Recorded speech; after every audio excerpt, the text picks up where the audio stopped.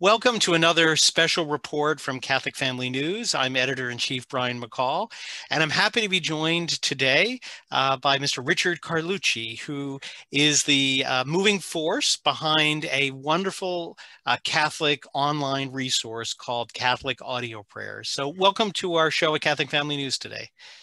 Thank you, Brian. It's a pleasure to be with you today.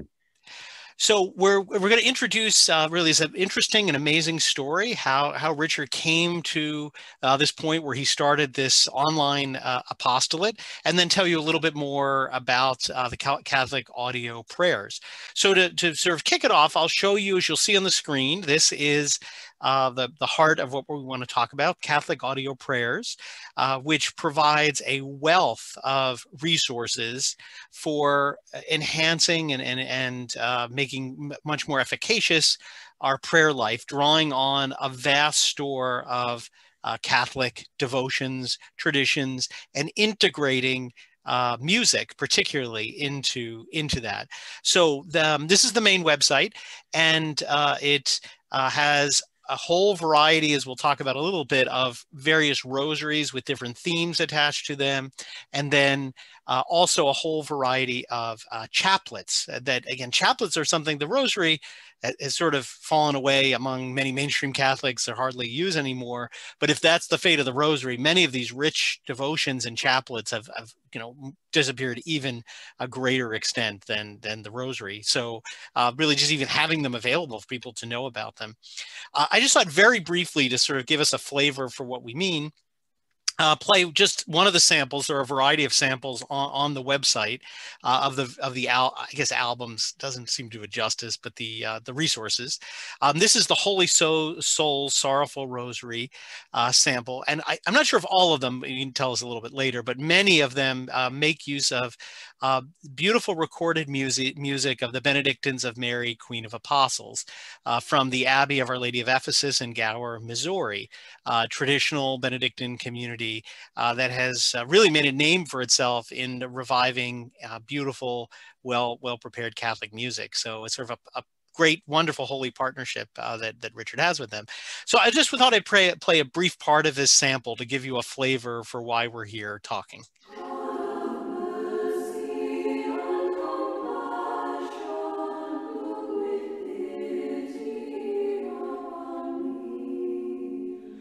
In the name of the Father, the Son, and the Holy Ghost. I believe in God, the Father, the Almighty, creator of heaven and earth, and in Jesus Christ, his only Son, our Lord, who was conceived by the Holy Spirit, born of the... So again, there's a little bit of the sample there just to sort of whet our appetites for what we're going to talk about. So let's now back up. We've now sort of got to the end. St. Thomas says, begin with the end in mind. So in a certain sense, that's the end, the online apostolate you started. Let's go back to the beginning and talk about how you got there. So maybe share with us a little bit your story. Were you raised Catholic? What was your upbringing like? And maybe just start us off there. Sure. So I was born November 18th, 1980 in Port Chester, New York, out of Westchester County. I'm one of 6 children. Of course, my name is Richard Walter Carlucci, Richard after my father's middle name, and Walter after my mother's spiritual advisor, Father Walter Chisak, an amazing devout priest who in 1941 was arrested under accusation of espionage, spent 23 years in prison, 15 years hard labor in the Gulag. His book, for our viewers, I think it's With God in Russia. Is that at the time? Correct. Yes, an incredible book. That's amazing that he was your mother's sort of spiritual guide, because he's such an incredible priest. Yeah, when growing up, when you're so young, you don't realize the extent of all of the amazing people that came through my family. And only now, as I get older and I have my own children, do you realize the blessings and graces that we received. And obviously there's going to be a part in my story where those blessings and graces were also given to them. So yeah, he was a very special priest. When he was in prison, he still did masses, heard confessions, and he brought very powerful blessings with him. Mm. He died on the Feast of Our Lady on December 8th, 1984.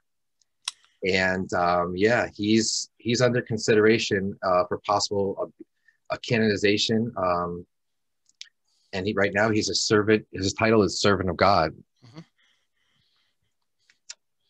So moving along, I attended Corpus Christi in Port Chester, New York. It was a Salesian school founded by Don Bosco.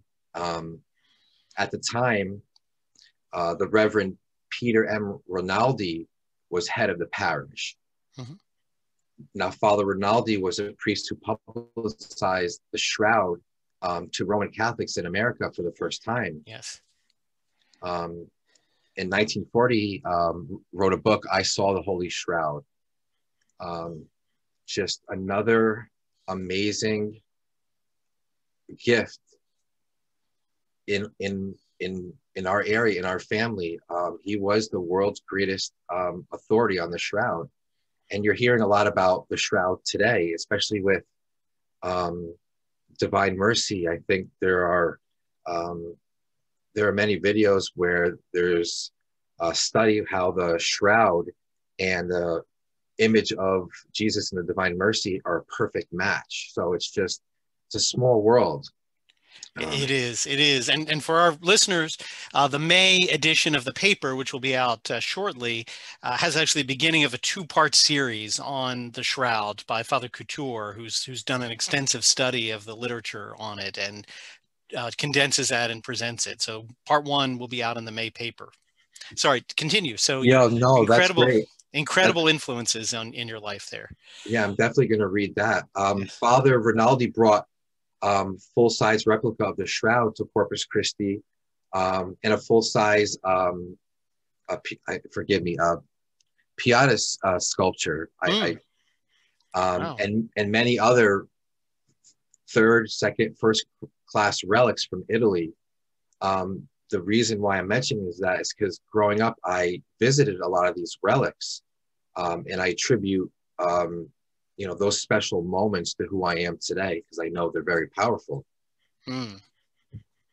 Yeah, just one amazing story after the other. Yes. Yeah.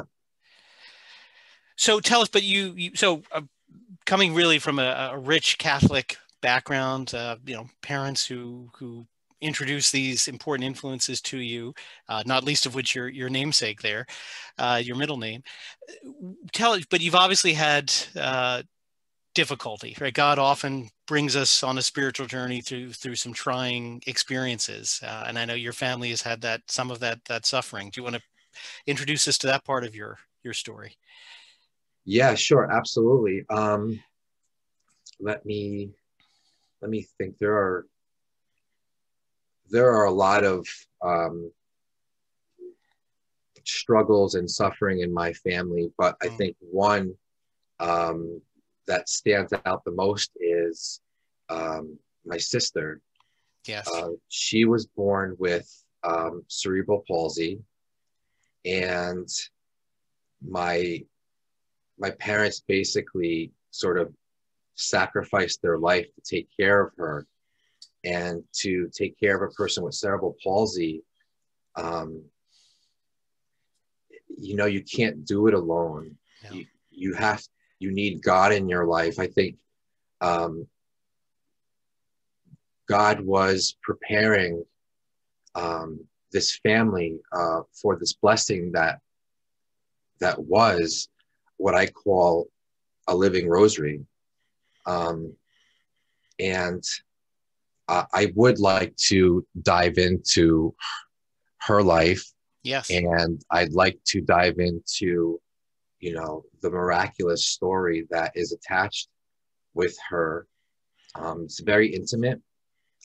It is very emotional. And I just kind of want to let you know, and your audience in advance, I apologize if I sort of break down, but I think it's important that I share this because I believe it can touch, even the hardest of hearts out there. And so you may want to go get a tissue box if you're listening to this, because it is definitely yeah. an emotional story. I attest to that. So yes, why don't you introduce this to your sister and start telling us about her? So yeah, so my sister was born with cerebral palsy, and not much of the condition was known at the time. She suffered much under new drug trials, and just the sheer struggle of her condition. As I matured, I started to share in the graces how God was pouring out through her. And I saw my parents' complete life of sacrifice as a good example to be in my own life. And not even in my own life, but my brothers and sisters, as again, I'm one of 6 children, born alive, a total of 9. And so I can tell you it was hard, and they fought often, with the everyday struggles when you have a daughter who, well, didn't fight often, but if you're a parent and your daughter is always sick or your son is always sick, you have different opinions on how you want to make them better, because the goal is to make them better, and you can only go so far when you have a family member with that condition. You kind of just have to accept it, and you have to be at peace with it and use it for the greater glory of God. And my sister said yes to God at the first moment of her life. So fast forwarding a bit, I was right about the time my second son was born. I received a phone call from my mother. She had told me that my sister's in the hospital, and it doesn't look good. There's not a lot of time left. So as I made my way down to the hospital, they're still in New York, and I moved to Upper Connecticut. As I'm driving, everything's a blur, as you can imagine. As I enter the room,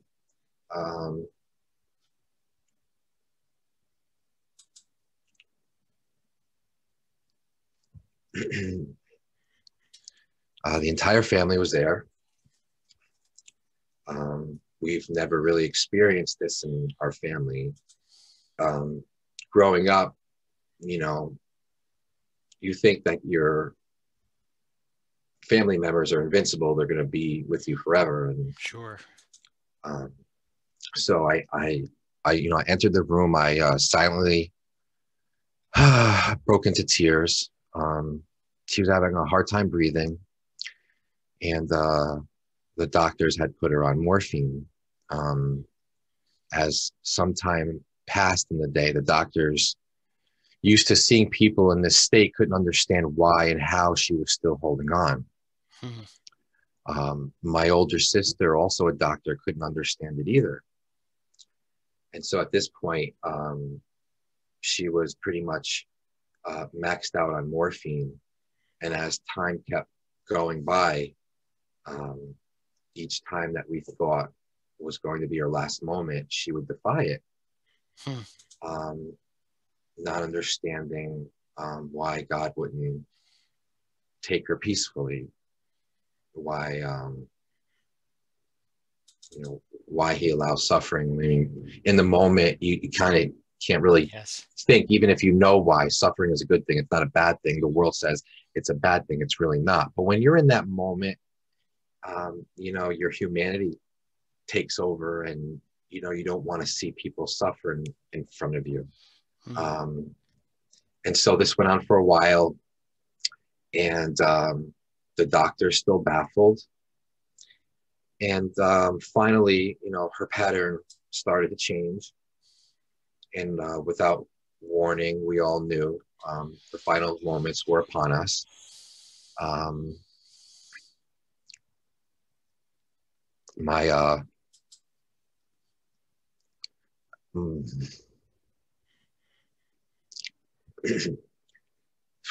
my sister breathed her last breath. And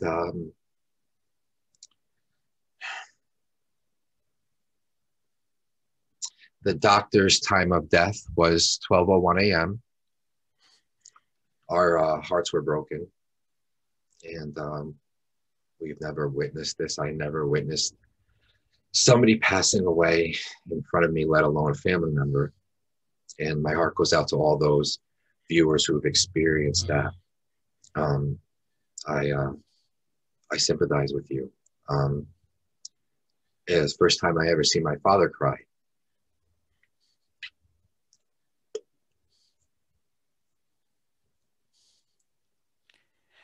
And while we were all crying, my oldest sister exhaled a loud, deep breath, to which we all turned. And she says, "Oh my God, it's September 8th. It's Our Lady's birthday." So my sister held on just a bit more for Our Lady.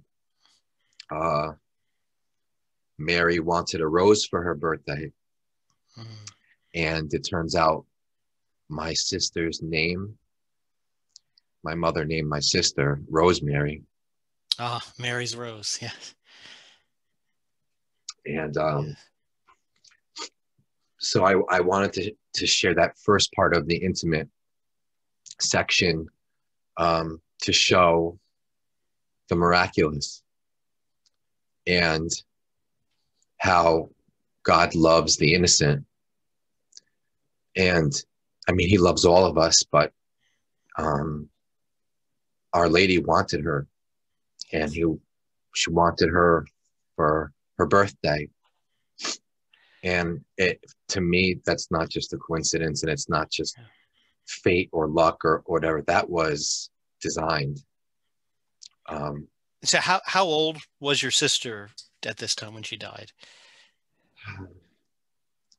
I have to double check on that. Especially after I read that, my mind's sort of like, sorry. No. I understand. No, that's all right. I will definitely get back to you on that and your viewers.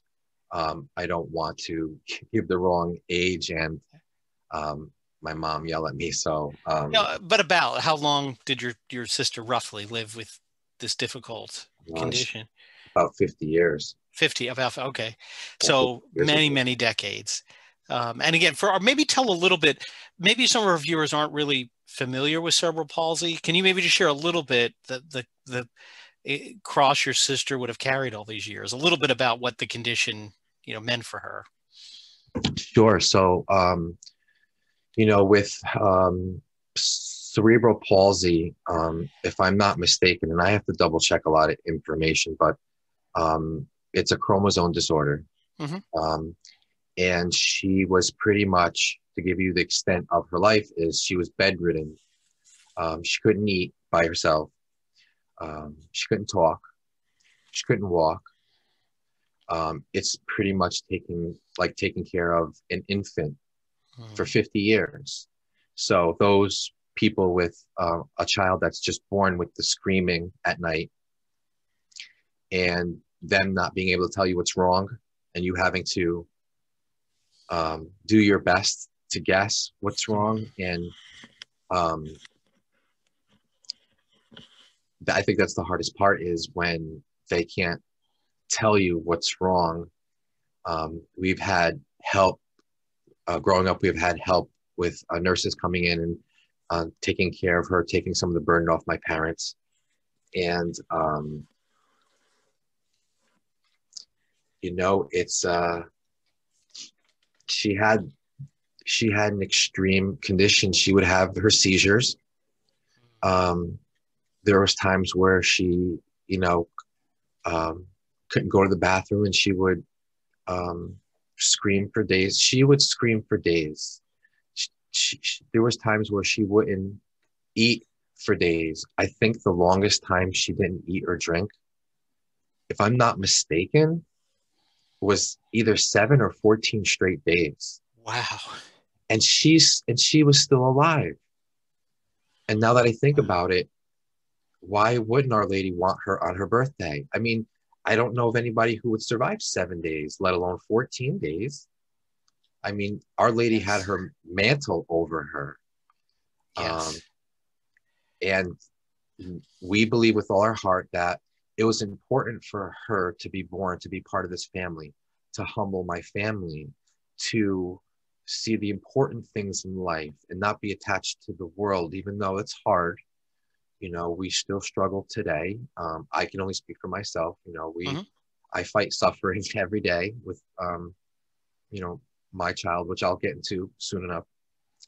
Um, and just the sheer nights of her not sleeping and screaming, and it sounds like somebody stabbing somebody. The screaming is that loud and so, it's so, what's the word I'm looking for? Profound. Um, Yes. so that's pretty much just kind of an idea of what my parents had to endure in their life. Well, and again, as you've described it in its most severe form, which it sounds like your sister had, it's an incredibly debilitating disease and condition, and one that really made her entire life one of a suffering soul. And your parents, and as many in Catholic world, many of us talk about doing pro-life work, and obviously it's very important, protesting, going to abortion clinics, that's all important work. But sometimes I think we lose sight that what your parents did for 50 years was some of the most important pro-life work that someone can do, to accept from God, a child that God chose to suffer this way for him and for Our Lady, and to, again, as you admitted, is not always easy and wasn't always just happiness to embracing the cross is trying, but to care for her the way your parents did for 5 decades roughly is incredible pro-life work to I, show the true Catholic belief. So I really commend your whole family for that. yeah, I definitely want to throw my oldest sister in the mix, Hmm. because she gave up her youth to be by my Yes. parents' side, to take care of her. And so she was taking care of my sister, her sister, Yes. while other um, the children and her adults her age were out having fun. Um, Yes. and I think, and there's a connection there too with Father Frank Pavone. Father Frank Pavone went to school with my sister. Hmm. And so there was another blessing there happening. And Father Frank Pavone is a close family friend, lived down the street from us, used to come over and pray the rosary with us, just to kind of keep that short. Yes. Um, so, And for our viewer, Father Frank Pavone is the talking pro-life work, a priest who's done incredible work publicly for that, head of Priests for Life as organization that he's been involved with along with others. But you've certainly met some incredible people in your life, incredible priests. So yeah. maybe move on to sort of the next part of your story, because there's more to come, as you hinted. Yeah, it's just basically, it's a very private message I Mm-hmm. was given permission to share with the world. Mm-hmm. Um, and it's not long at all. And it's very miraculous in itself. And so, as as we now know at this moment, after my sister passing on that night, um, we truly believe that my sister was in heaven witnessing the beatific vision of God, being sinless, of course, not from original sin, but being sinless and never having Yes. the ability to commit a Mm. sin against God. Mm. So when my sister arrived at the funeral home for preparations, the gentleman in charge of taking care of her that night expressed this private statement to my older sister. Um, when when I saw your sister, I started to cry.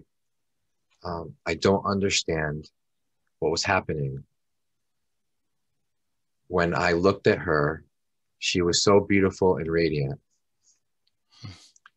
In all of my years, I never had an experience like this before. She did not need any makeup or anything from my hands. I wanted to hold her in my arms like she was my own daughter. I'm sorry. I wanted to stay with her for hours and hours, and I did. I stayed with her the whole night.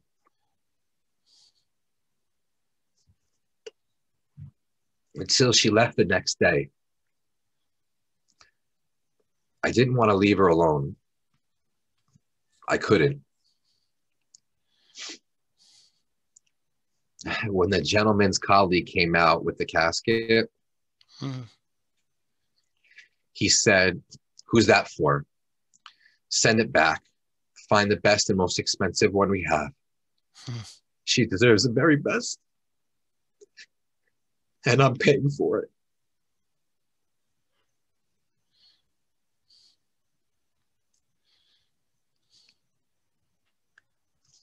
Wow, just reading that over and over again. I mean, this guy wasn't even part of our family. And there are stories of strangers visiting our house and being drawn into my sister's room. And it's all part of this miraculous connection. And from that moment on, it changed my life. I, since then, had 2 more children. God was the center of my life. I attended and started serving Latin Mass now. This, my story, is what led me to the journey of Catholic audio prayers.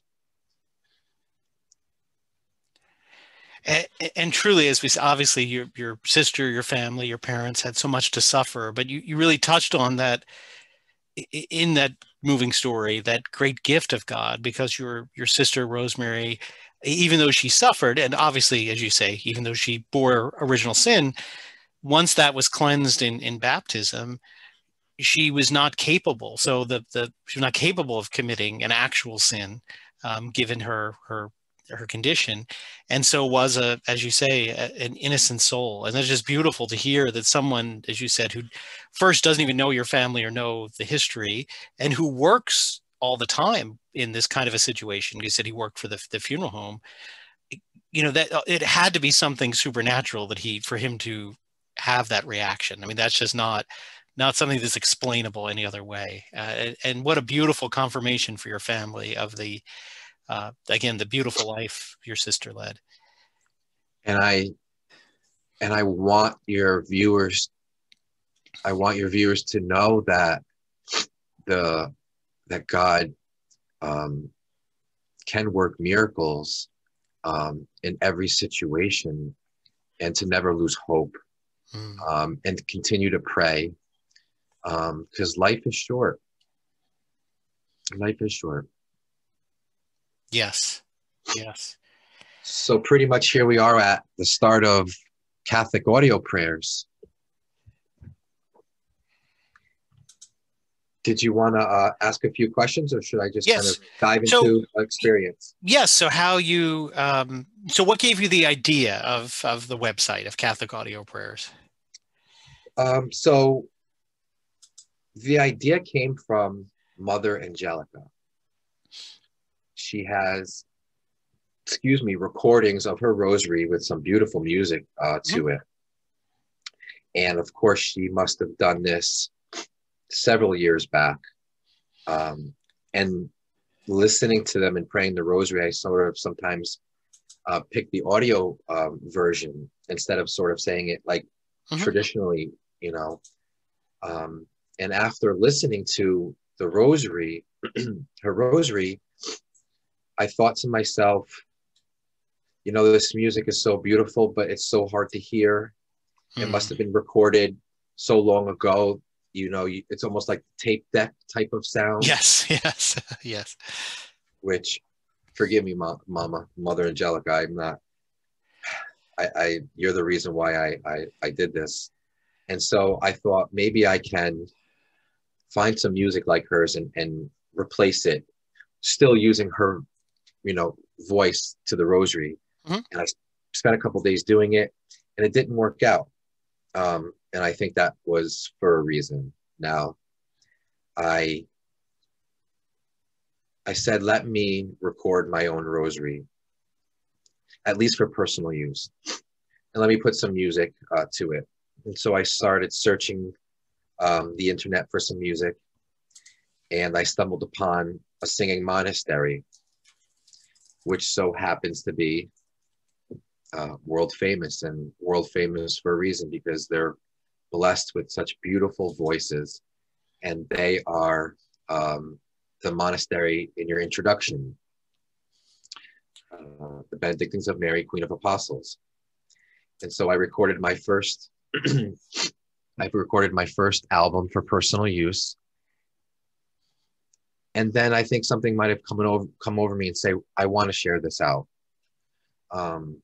I want to get people praying again.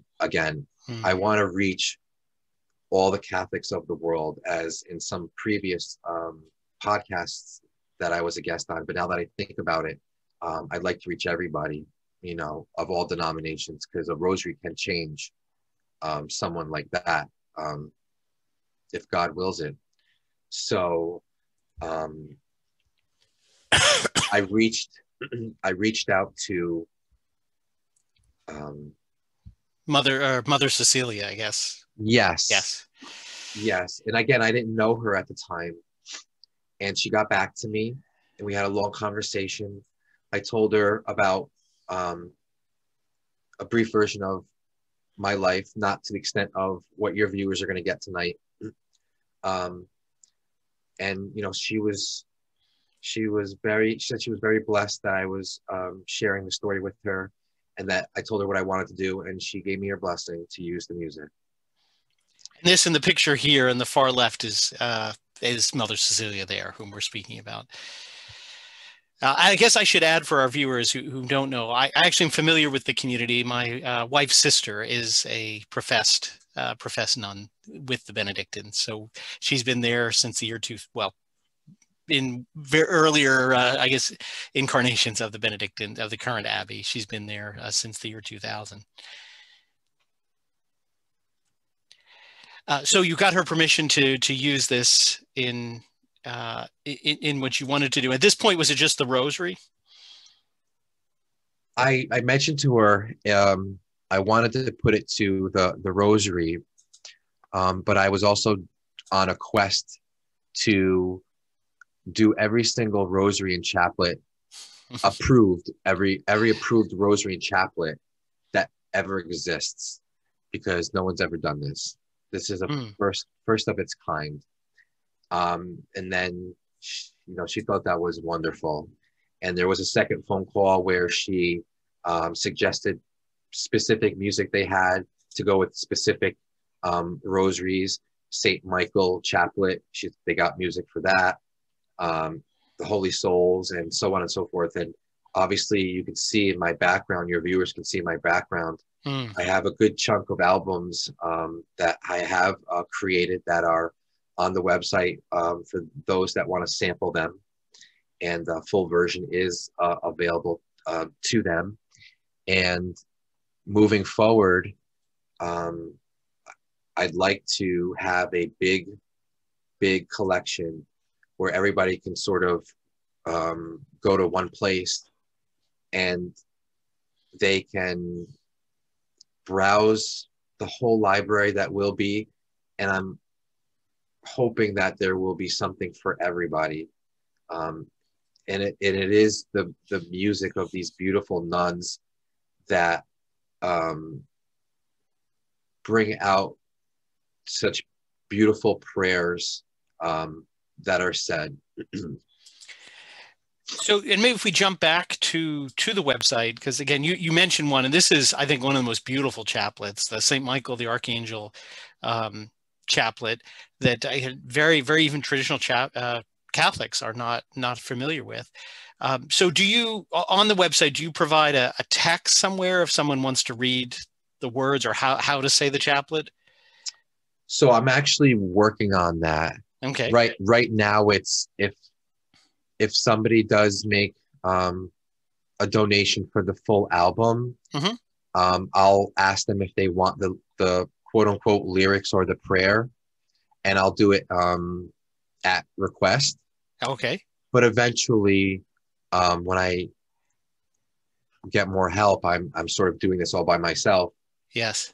If obviously if God wants it so, and this becomes, I don't want to call it a business unless it's a business of saving souls. Yes. You know, donations help with, you know, the work that I do and helping support the family. And so if I can have a good income that comes in, I can sort of expand. I can get some help to designate, you know, certain tasks. And I'd like to put the lyrics.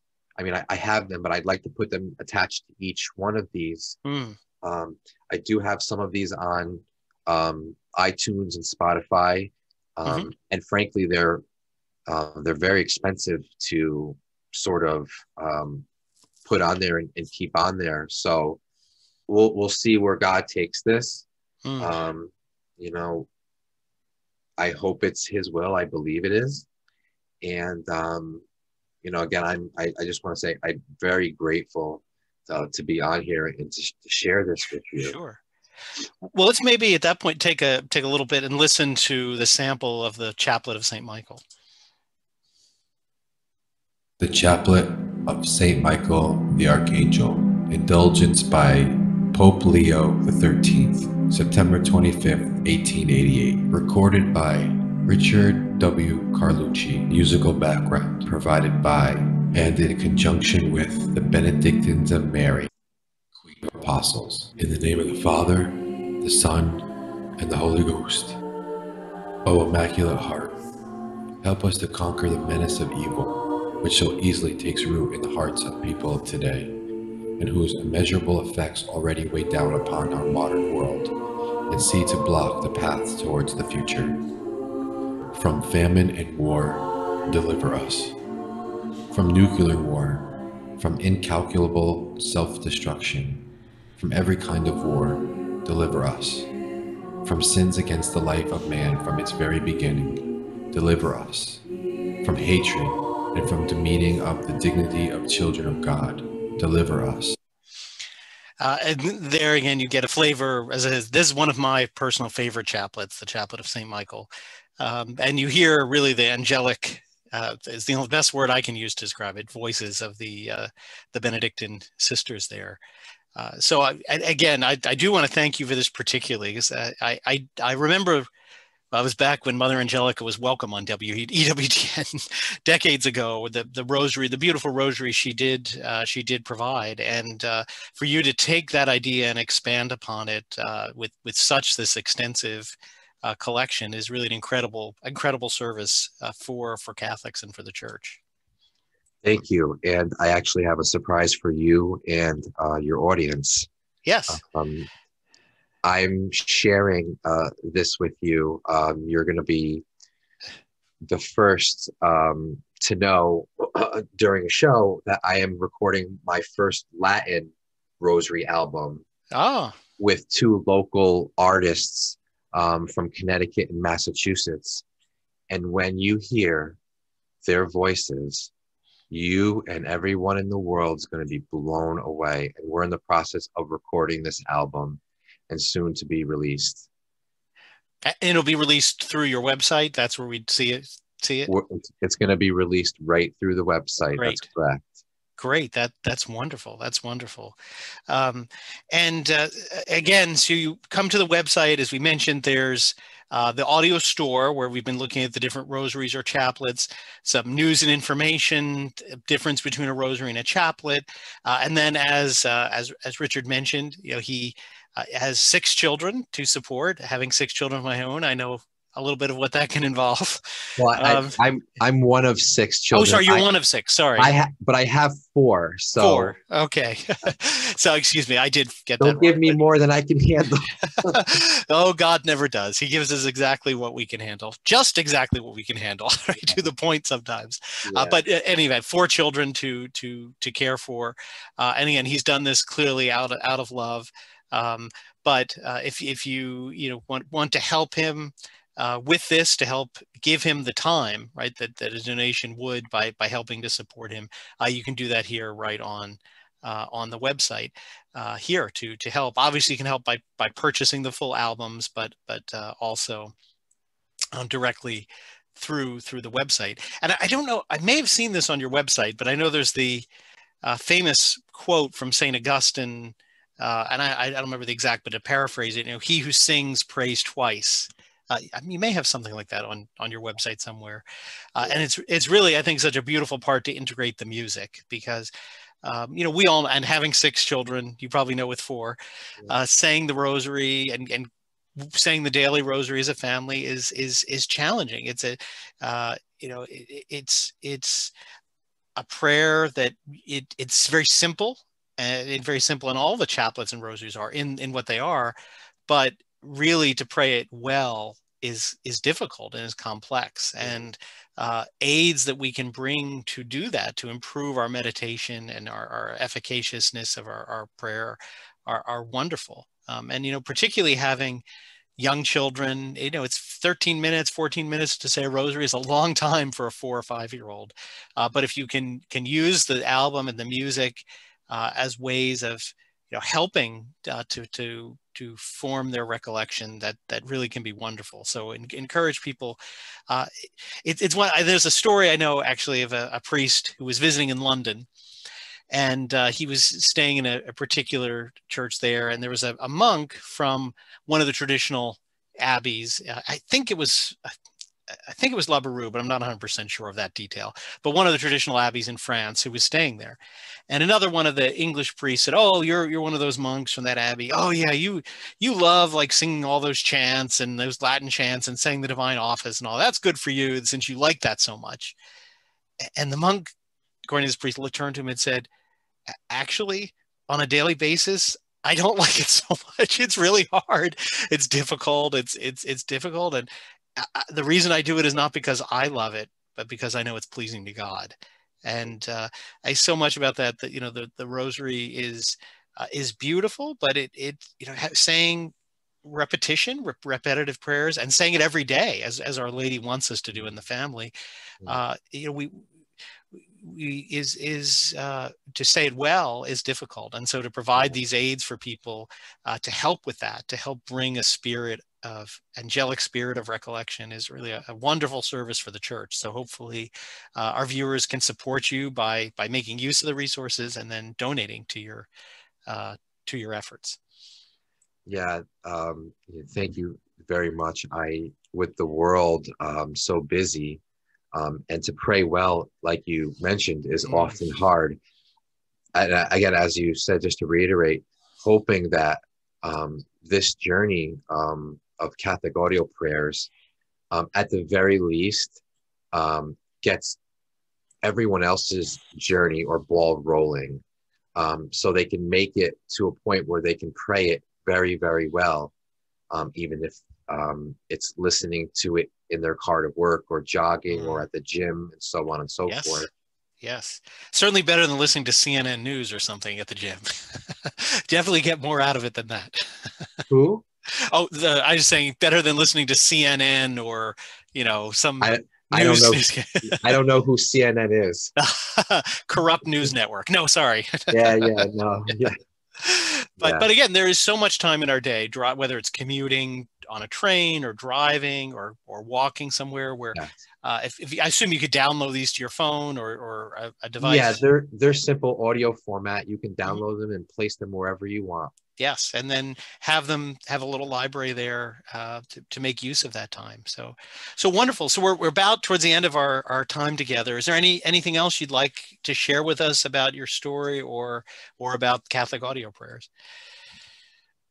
No, but I would like to share with all your listeners, and again, to reiterate, I know life is hard. It's hard to bear your cross. I get Yes. you. I understand you.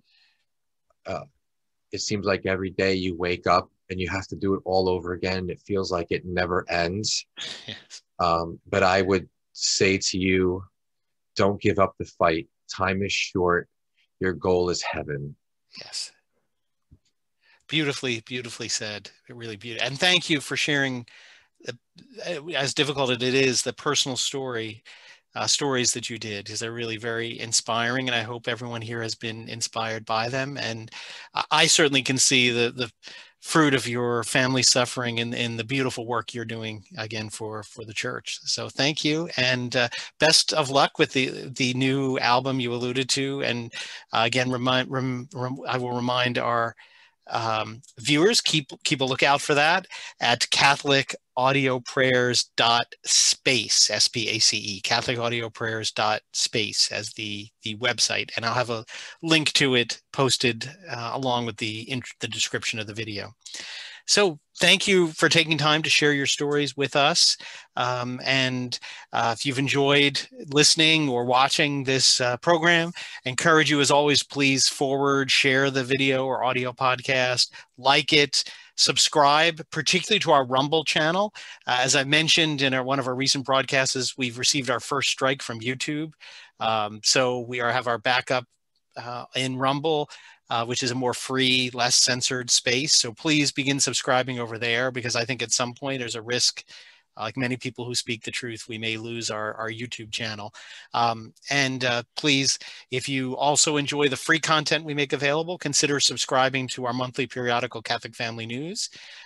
As I mentioned, we have our May issue we're finishing off right now as we're recording this, and have some blockbuster articles, one by Chris Ferrara on the totalitarian regime that COVID has ushered in, and a beautiful article on the Shroud, as I mentioned, by Father Couture, which really very, very inspiring. So please consider subscribing. For as little as $32 a year, you can get an electronic subscription to the paper. So again, thank you again for sharing your story, and thank you for listening. May God bless you.